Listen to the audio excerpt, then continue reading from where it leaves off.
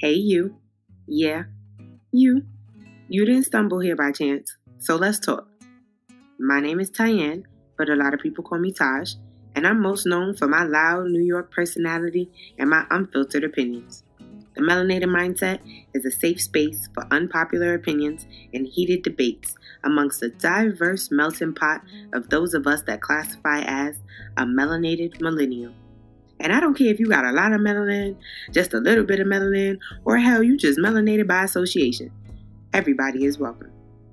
Now, I can't speak for y'all, but after seeing what being an adult is really about, nah, I got some things to say. And I know y'all do too. So let's talk about it. Because what's really going on? What is up, y'all? For those of y'all that are new, welcome. For those of you that aren't, welcome back to another Melanated Monday.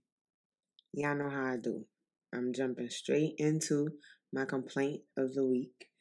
This week's complaint of the week is, now that I am back home in Italy and all the fun and vacation is done, I now have to settle and get my life together and get me and my family ready to move across the ocean, across the world, low key, for real, back to the States. And it's like, we've been dying to go back to the States for mad long, but now we actually got to put in the work to get there.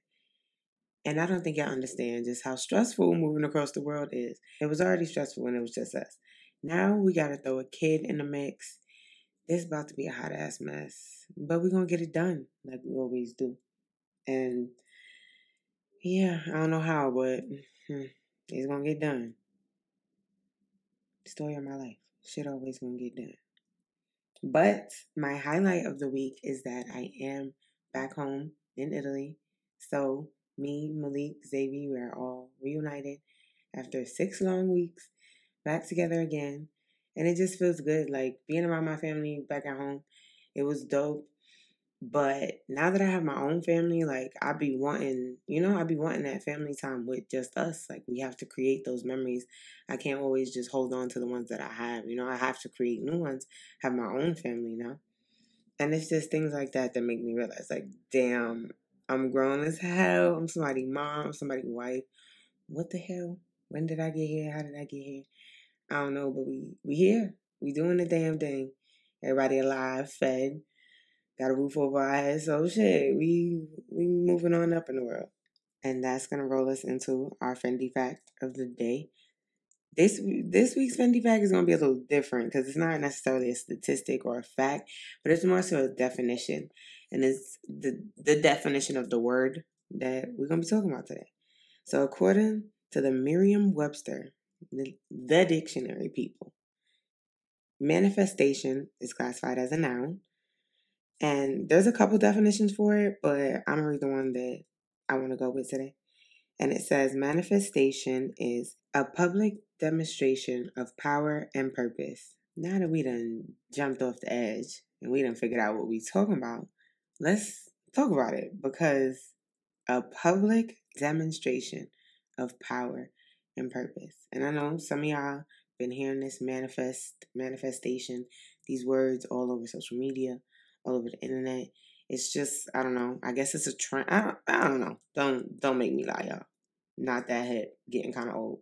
But it's something that I always heard people talking about, and I'm like, all right, it's one of those things that sound good. Like, yeah, you manifest what you want, like. But deep down, I was always like, well, some of us don't have superpowers. Like, I get some people gifted touch.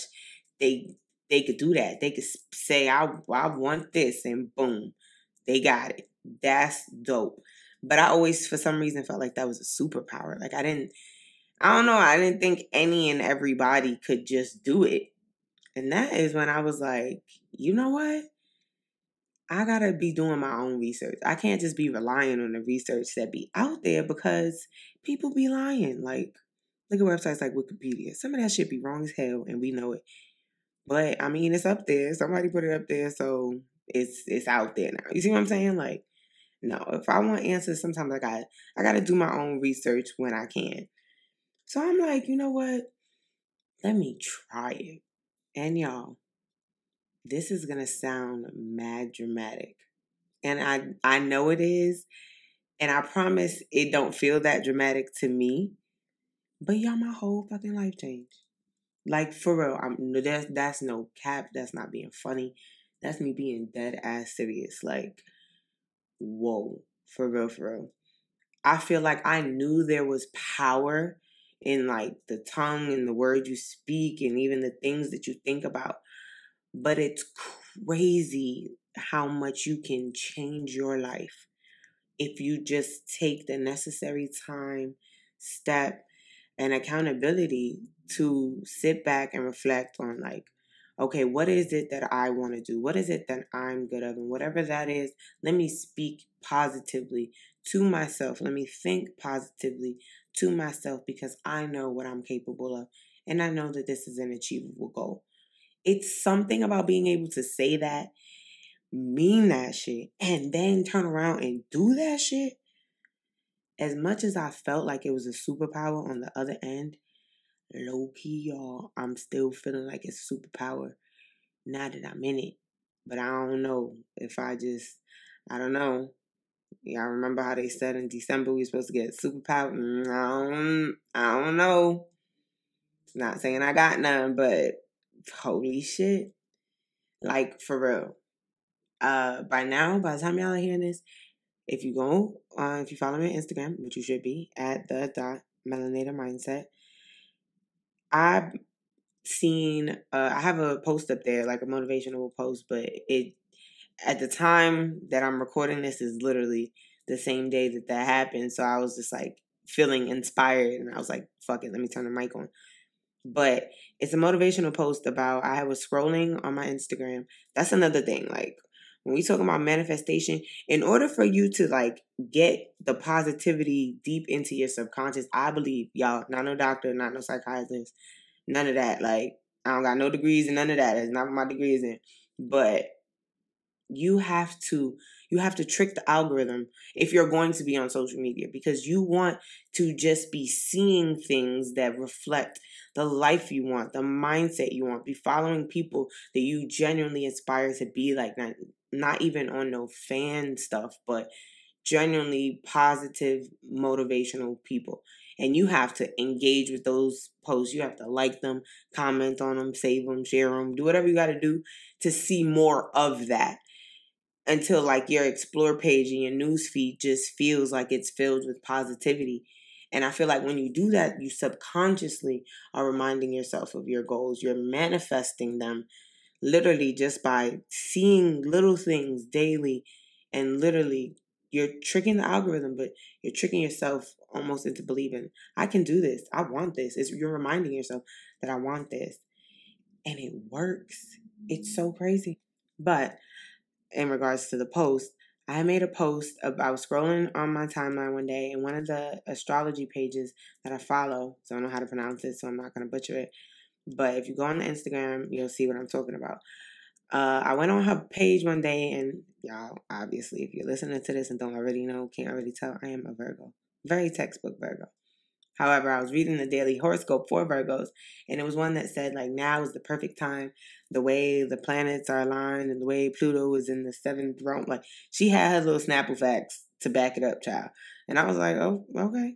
She was like, now is the perfect time, Virgo, to write down your manifestations. Like, everything that you want, if you write it down, it will happen. And I was like, okay, like that was intense, but all right. But for some reason, like as the days go on and I'm just sitting down at the end of each day, thinking about the things that I want out of life, the things that I want to achieve. And I was like, for some reason, that post just kept echoing in my head. Like, if you want it, write it down. And that's all I kept hearing in my head. If you want it, write it down. And I looked to the left and my mom had like a little notepad. And I was like, all right, I'm going to just swipe this real quick. And I literally just wrote manifestations on top. And I just started jotting down random things that I just wanted to achieve.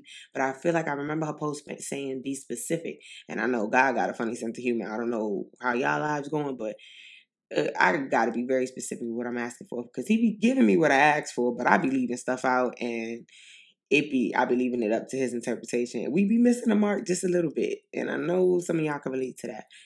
But I was like, let me be very specific, like down to dates that I wanted to achieve some of these goals by. And let me tell y'all, when I sat in my mom's living room and made that list, I had absolutely no idea how I was going to accomplish any one of those goals. Like, when I say any, I mean not one. It was the wildest. Like, I was literally like a little kid writing down my hopes and dreams, but like, obviously a little more realistic than that. I'm an adult now, but yeah, I was just writing stuff down. And then I was done, and I was like, you know what? Let me put a date on this so that when I start accomplishing them, when I start accomplishing them, I could look back and be like, this is how long it took. And I like to create a visual timeline. I'm a very visual person. Y'all heard me say that, like, I want to do a friend burn book. Like, I like to be able to see my memories out and replay them, not even for anybody else, but just for myself. Like, honestly, and that's really another reason I wanted to start this podcast. I really just want to document my growth and my change as a person, as a wife, as a mom, as a friend, like all of those things. And I feel like this is the perfect place for me to do this, and then just sit back and like play it all for myself. Kind of like how I hit myself in my head. I don't know if that makes sense, but y'all get what I'm trying to say. To make a long story short, one of those goals on that list was that I would get DeVal or I was very specific in saying or Kadeen to recognize me on any social media platform. And that's honestly because I'm a fan, but honestly because I love what they do with their platform. I love the perception of their family unit. I just love everything that they seem to stand for. And my support for them has never been a secret. And I feel like they honestly are the reasons that I finally decided to say, you know what, let me start my podcast. Like, I've been talking about this for forever, but I just didn't know how to start. And then I seen them announce that they were starting one, and it was just so pure and authentic in New York, and just everything that I felt like I am. And I was like, you know what, they always give me a sense of if they can do it, like I could do it too.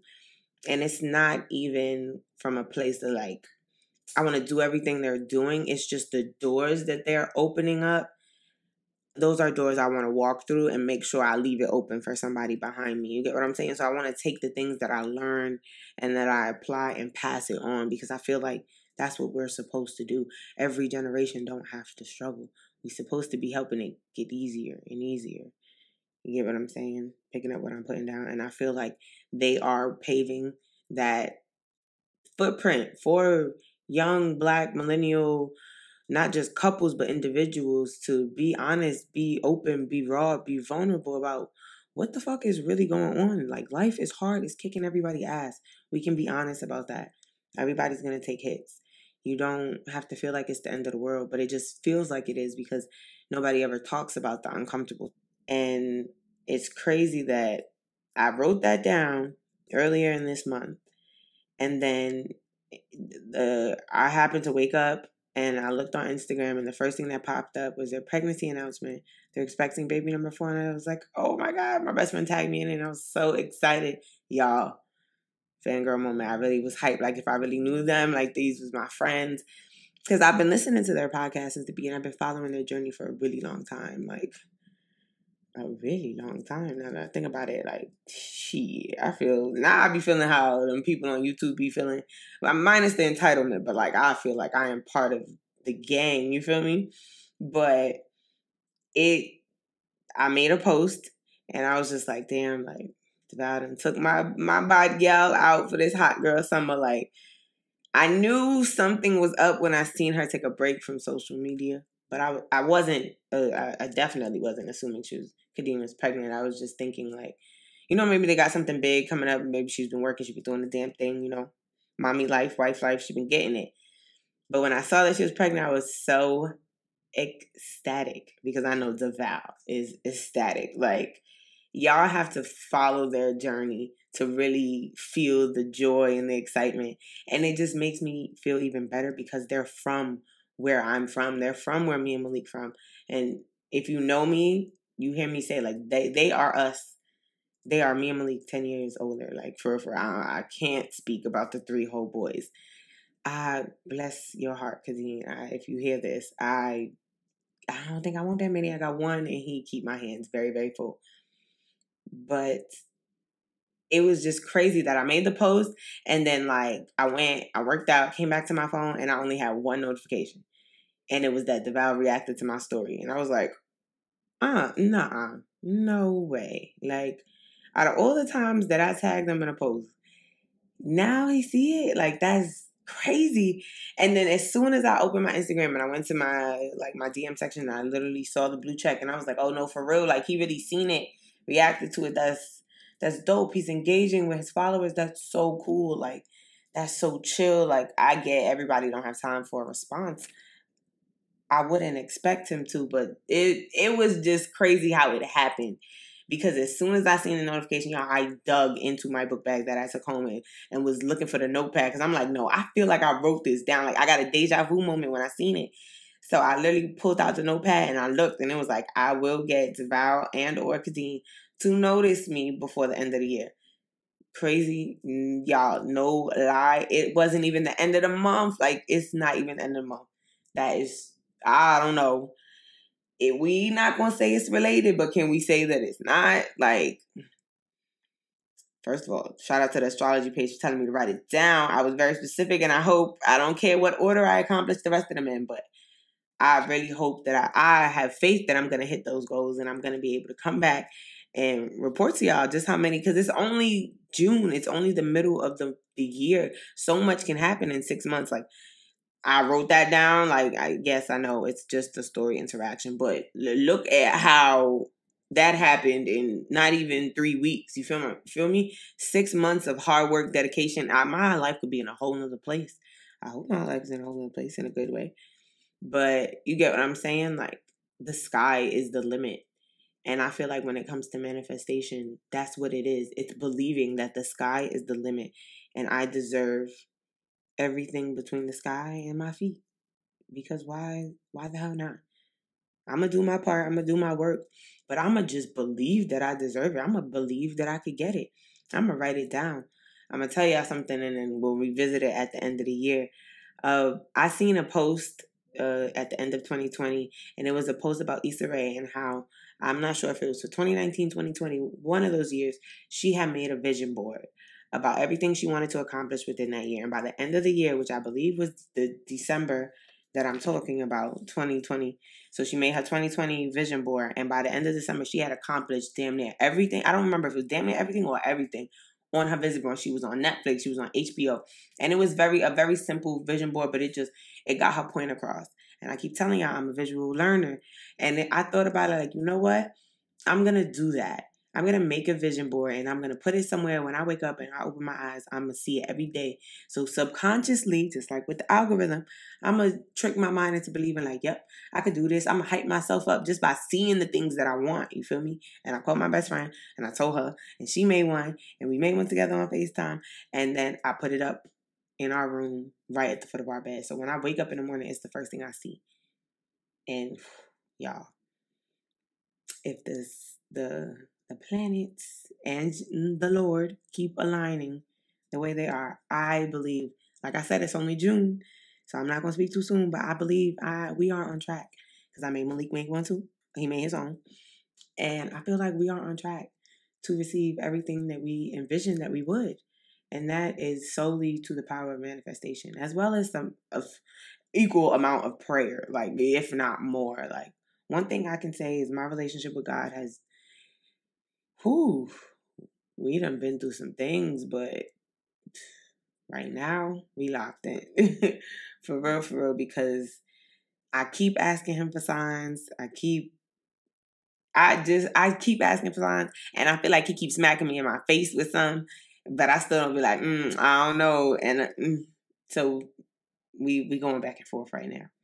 But he is constantly reminding me of how blessed I am and how if I stay focused, if I stay determined, if I stay good-hearted, like y'all hear me say at the end of every episode, the goal is not just to be good, but to do good.